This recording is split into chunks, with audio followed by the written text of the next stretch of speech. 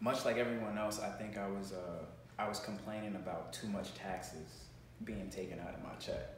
It was just like, damn, the government's always eating away at my check, eating away at my check. And that was my thinking for so long until I just decided to go to YouTube University where everyone like decides to go and research information, because it really is like a network full of information.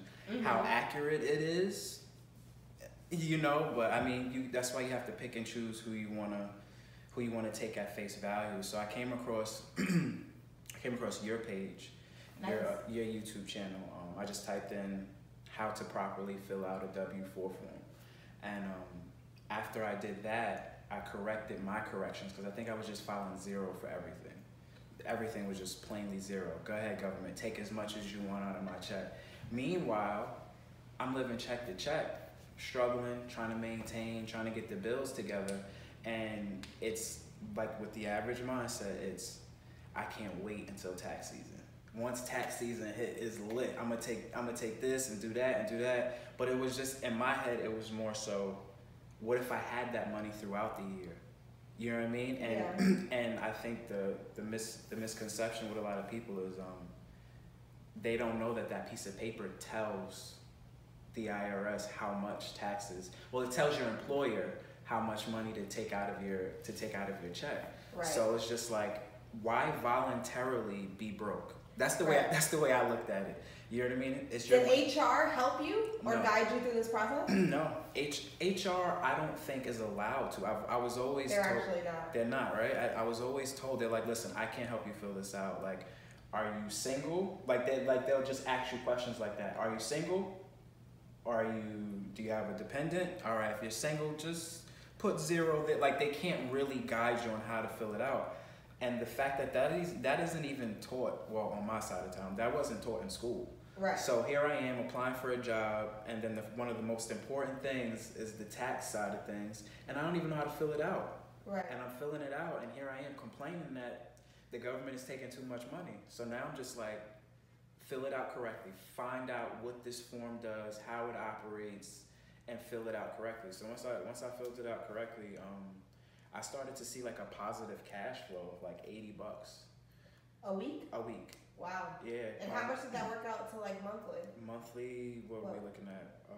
$1.60 every 2, and then what's that, like $320? Yeah. I want to say. Yeah. roughly like $320 extra a month. So with that, it was just like, all right, I have extra money. That's not extra money to play with. That's extra money to allocate. That's a lot of extra money. $320. That's like a car note. Yeah. But that's how much money I was losing by having a W-4 form filled out incorrectly. Now, did you actually still get a refund? Yeah, still got a refund. Wow. Cause I met it down the middle. Like, I didn't want to play it too close with the state, but with federal, I upped what I was claiming. So I think right now I'm just claiming 1 for myself. And I think at the end of the year, I don't know if that's correct or not, but at the end of the year, I claim my mother, because I do take care of my mom as well. So, Nice. So on the form, it's just 1 for me, but when I file at the end of the year, it's going to be 2 because I claim my mom. Right. So Now, if you would have put 2 on your W-4, you would have got more weekly and still got a refund. Which but see, that's the thing, and I share that information with people that are smart about it. Yeah. Because if you play with that number, you end up underpaying. There's penalties you owe. Right. You know what I mean? And then red flags are sent. So it's like, all right, yeah, we want more of our money, but you have to play it smart. Before filing that Straight.Tax, did you know you were able to claim your mother? Yes. Okay. I did. Okay, I did. that's fine. I've been claiming her for, I think, maybe about the past 3 to 5 years. Oh, okay, that's Yeah, fine. I'm just the breadwinner in our situation. But just going back on to Straight.Tax. So when I found you on YouTube, I was just inclined to learn more because I was already interested in the tax side of things. Like, once you realize how important taxes are and like the factor that it plays in this world, you tend to want to know a little bit more about it. You don't want to be oblivious to it like everyone else is. So Right. I go to your IG page just to see if there are any more gems that you're dropping in videos. And then from there, I started to see who you were following and who was following you. And then I started seeing so many, like your network was crazy, and essentially it led me to you. I mean, long story short, because, you know, I followed a local connection, well, a mutual connection, Matt G. You know what I mean? I went to his generational wealth seminar with one of my business partners, Kanisha. And we met all of those people that we now follow on social media every day. They're always dropping information. They're like, it's like just through you alone, it's like set so much. And you didn't even know it. That's the crazy part. You didn't even know it until now. Like, you've set so much of like a direction for me and my team that I have behind me. You know what I mean? So like, and now I filed taxes with you. I'm not too sure what led me over here. I think it was because I moved to this side of town, so I think it just made sense. Right. To just file with you. And then, how was your experience filing here with us? It was good, actually.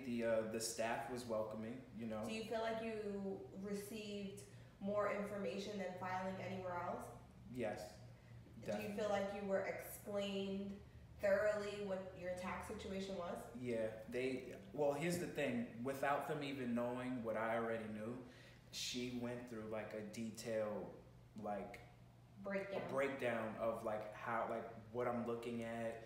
She was explaining, you know, certain words that I didn't comprehend that's normally on like the tax preparation paperwork and things of that sort. So I was like, I mean, not only am I coming here and I'm filing my taxes, you guys offered a referral, and I brought my little cousin with me to file his taxes as well. Nice. And then on top of that, I learned things that I didn't already know.